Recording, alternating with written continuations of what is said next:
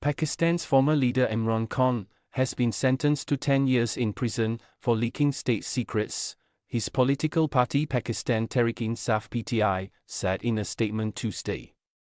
The hearing took place Tuesday in a closed court established under the Official Secrets Act in Rawalpindi's Audiola jail, where Khan and former Foreign Minister Shah Mahmood Qureshi are already incarcerated on corruption convictions. The pair have been sentenced 10 years each in a sham case, with no access to media or public in cipher case, PTI said, adding their legal team will challenge the decision in a higher court as they hope to get the sentences suspended.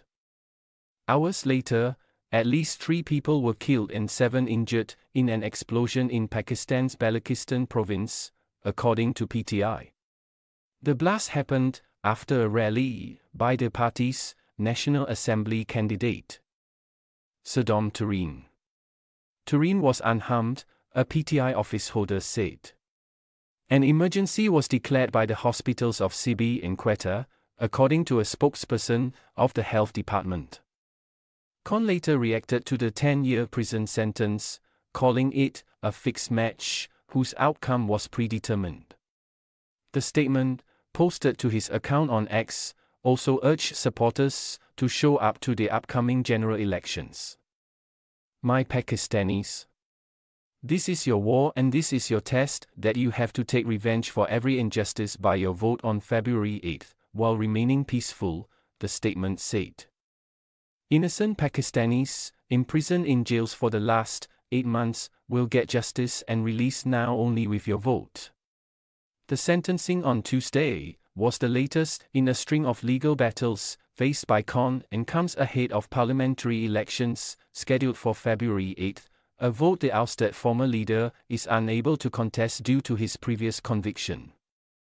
Tuesday's sentencing in what is popularly known as the cipher case comes after Khan was accused of leaking an encrypted diplomatic cable written by a Pakistani diplomat in March 2022. Based on a meeting with a U.S. State Department official, Khan had claimed the document proved that his ouster in a parliamentary no-confidence vote in 2022 was a conspiracy to remove him from power. The former prime minister repeatedly alleged that Pakistani officials conspired with the country's powerful military and the US to remove him from office.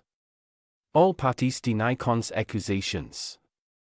In the weeks after his ouster, Khan drew tens of thousands to nationwide rallies that became a fixture in the country's volatile political scene, with his supporters thronging the streets in his defense. Since then, the cricket icon, turned politician, has faced a litany of legal issues, and has dozens of pending cases against him. Khan has been behind bars since August after he was found guilty of corruption and sentenced to 3 years in prison. Despite being unable to stand in the upcoming vote, he remains a major political force owing to his widespread popularity. Khan maintains the charges against him are politically motivated, an allegation authorities deny. TV stations are banned from running Khan's speeches, and many of his PTI party colleagues have been arrested.